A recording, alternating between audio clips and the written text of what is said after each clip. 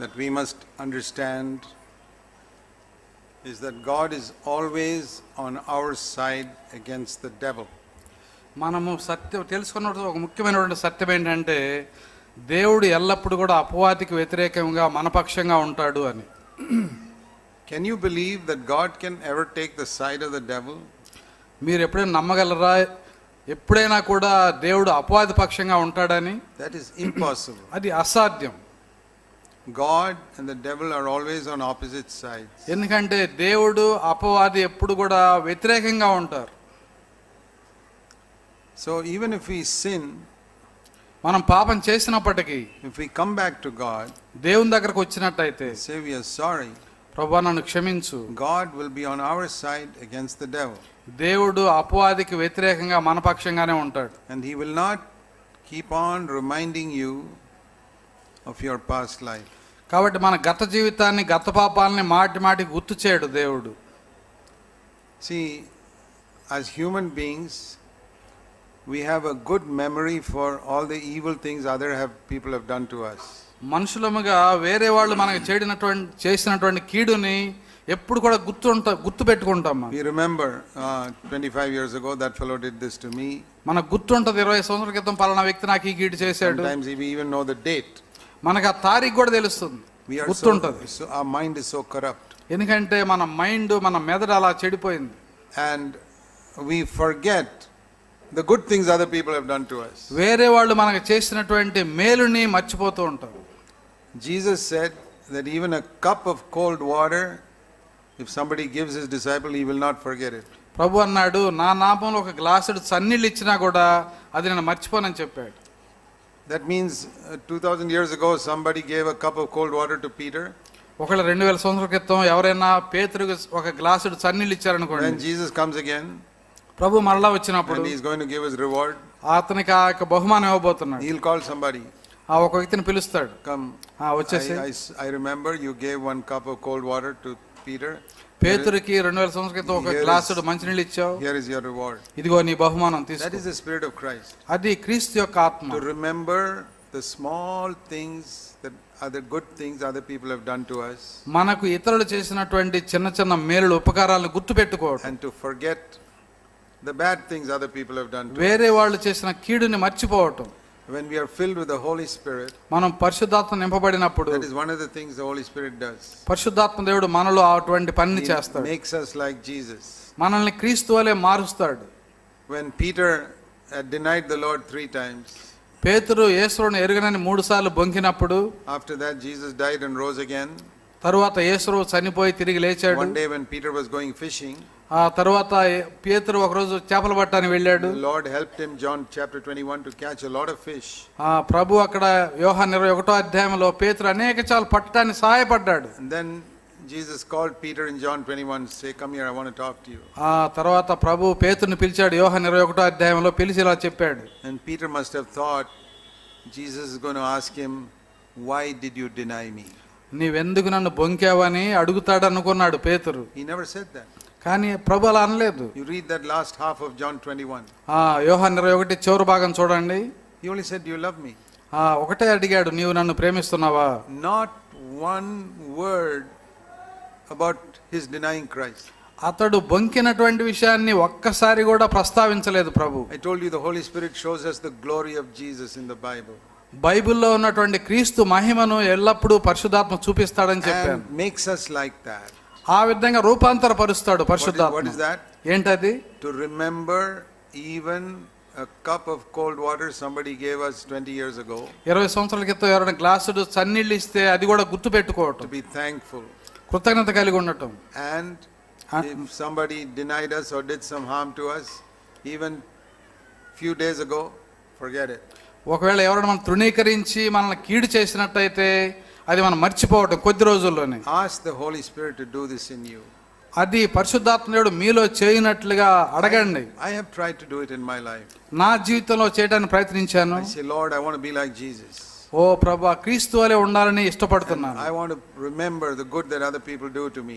ఇతరులు చేసిన మేలు గుర్తు పెట్టుకోవాలనుకుంటున్నాను. Done in the past. వాళ్ళు గతంలో చేసినవి. I don't want to remember the evil that other people did. వేరే వాళ్ళు నాకు చేసిన కీడును గుర్తు పెట్టుకోవాలనుకోవట్లేదు. It's in my memory, but I don't want to bring it up. అది నా మైండ్లో ఉంది కానీ నన్ను మళ్ళా గుర్తు తెచ్చుకోవడం నాకు ఇష్టం లేదు. And don't remind other people of the wrong that they have done. వేరే వాళ్ళు మనకి చేసిన కీడుని మళ్ళా వాళ్ళకి చెప్పకూడదు, మనం ఎప్పుడు ప్రస్తావించకూడదు. Jesus never did that.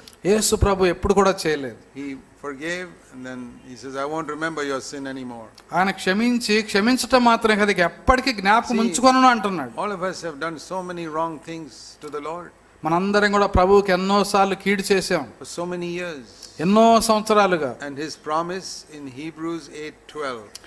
Hebrew పత్రిక 8:12లో ఉన్నటువంటి ఆయన వాగ్దానం, very important promise, all of you must know. మనందరం తెలుసుకోవాల్సినటువంటి మంచి వాగ్దానం. The Lord says, ప్రభు చెబుతున్నాడు, their sins and iniquities I will not remember anymore. వారి పాపముల అపరాధములు నేను ఎప్పటికీ జ్ఞాపకం ఉంచుకొనను. The Lord does not remind you of your past sins. మన గత పాపములు ఎప్పుడు కూడా ప్రభు జ్ఞాపకం చేయడు మనకు. You say, then how does it come to my mind? మరి ఎలా మరల జ్ఞాపకం వస్తుంది నాకు అనొచ్చు మనం. That is the devil.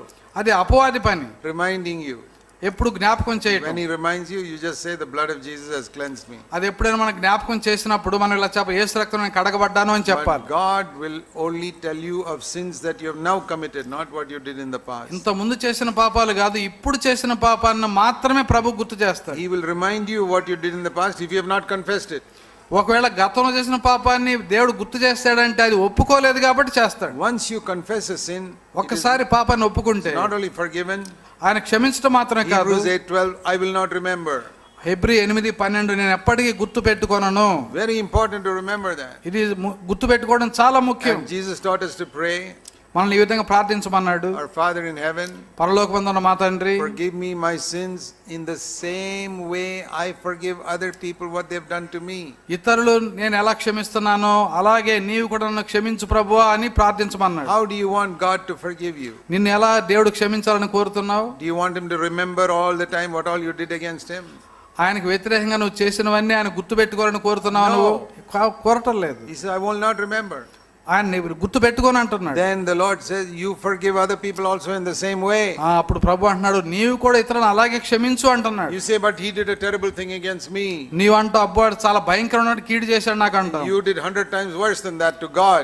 నీవు దానికంటే 100 రెట్లు ఘోరమైన కార్యం చేసావు దేవునికి వ్యతిరేకంగా. God says, I will not remember. ప్రభు అంటున్నాడు, నేను జ్ఞాపకం ఉంచుకొనను. See, one of the things I have learned in my life is, నా జీవితంలో నేను నేర్చుకున్న ఒక విషయం ఏంటంటే, God will treat me in the same way I treat other people. నేను ఇతరులను ఎలా కొలుస్తానో అదే కొలతతో దేవుడు నన్ను కొలుస్తాడు. If I am hard to other people, God will be hard to me. ఒకవేళ వేరే వాళ్ళ విషయంలో కఠినంగా ఉంటే దేవుడు కూడా నా విషయంలో కఠినంగా ఉంటాడు. If I don't forgive others, God will not forgive me. నేను ఇతరులను క్షమించకపోతే దేవుడు కూడా నన్ను క్షమించాడు. Jesus said that. యేసు ప్రభు చెప్పారు అలాగే. Read Matthew 6. చూడండి మత్తయి సువార్త 6వ అధ్యాయం. Many people don't know this. చాలా మందికి తెలియదు. Many preachers don't preach about it. దాని గురించి చాలా మంది బోధకులు బోధించరు. Matthew 6. మత్తయి సువార్త 6వ అధ్యాయం 15వ వచనం. If you don't forgive men their trespasses, your Father will not forgive your transgressions. మీరు మనుషుల అపరాధములను క్షమింపకపోయిన యెడల మీ తండ్రి మీ అపరాధములను క్షమించడు. Your Father will not forgive you. మీ తండ్రి మిమ్మల్ని క్షమించడు. You confess your sin to God. నీ పాపాన్ని నువ్వు దేవునికి ఒప్పుకున్నావు. You say, Lord, forgive me. ప్రభువా నన్ను క్షమించమన్నావు. And the Lord say, I will not forgive you. నేను నిన్ను క్షమించను అంటాడు. Cleanse me in the blood of Jesus. యేసు రక్తంలో కడుగు అంటాడు. I will not cleanse you. నేను కడగను అంటాడు. Why, Lord? ఎందుకు ప్రభువా? Because you are not forgiven that person. ఎందుకంటే నువ్వు ఆ వ్యక్తిని క్షమించలేదు కదా. This is the meaning of this verse. ఆ వచనం యొక్క అర్థం అదే. See Psalm 18. చూడండి కీర్తనలు 18. Only through the Bible you can know what God is like. Bible ద్వారానే దేవుడు ఎలా ఉన్నాడో తెలుసుకోగలం. That is why you must read the Bible. అందుకే బైబిల్ చదవాలి. Verse 25. 25వ వచనం. With 18:25. 18వ అధ్యాయం 25వ వచనం. With the kind you show yourself kind. దయగల వారి ఎడల నీవు దయ చూపించెదవు. Listen to this. వినండి ఇది. If you are kind to other people, God will be kind to you. నువ్వు ఇతరుల ఎడల దయగలిగితే దేవుడు కూడా నీ ఎడల దయ చూపిస్తాడు. You be good to other people's children, God will be good to your children. వేరే వాళ్ళ పిల్లల విషయంలో మంచిగా ఉండు, నీ పిల్లల విషయంలో దేవుడు మంచిగా ఉంటాడు.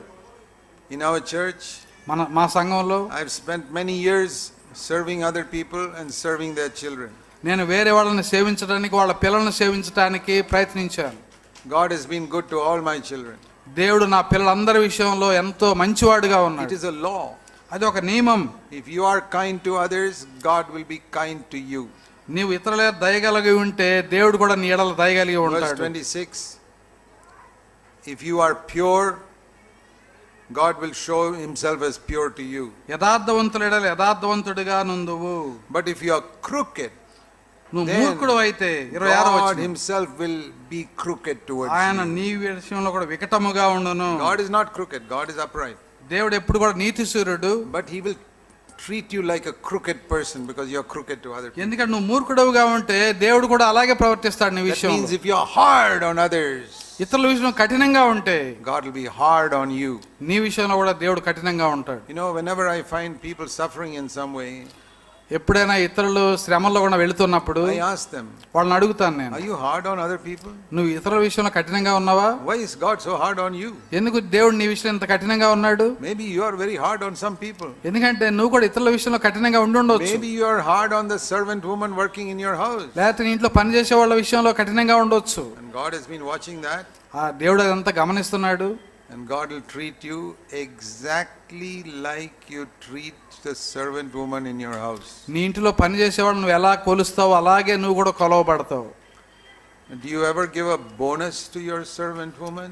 మీ ఇంట్లో పనిచేసే వాళ్ళకి ఎప్పుడైనా బోనస్ ఇచ్చారా? No, you say I am exact. I give her exact pay, no bonus. మనందరం కూడా ఎంత ఇవ్వాలో అంతే ఖచ్చితంగా ఇస్తాం, కొంచెం కూడా ఎక్కువ ఇవ్వం. God says I will also be very exact towards you. I'll never give you a bonus in my life. నీ విషయంలో కూడా నేను ఖచ్చితంగా ఇస్తాను, ఎప్పుడు కూడా బోనస్ ఇవ్వను నీకు అంటాడు దేవుడు కూడా. I've got many bonuses from God. దేవుని దగ్గర నుంచి ఎన్నో బోనస్లు పొందుకున్నాను. He's giving me bonuses all the time. ఎప్పుడు కూడా బోనస్ ఇస్తా ఉన్నాడు దేవుడు.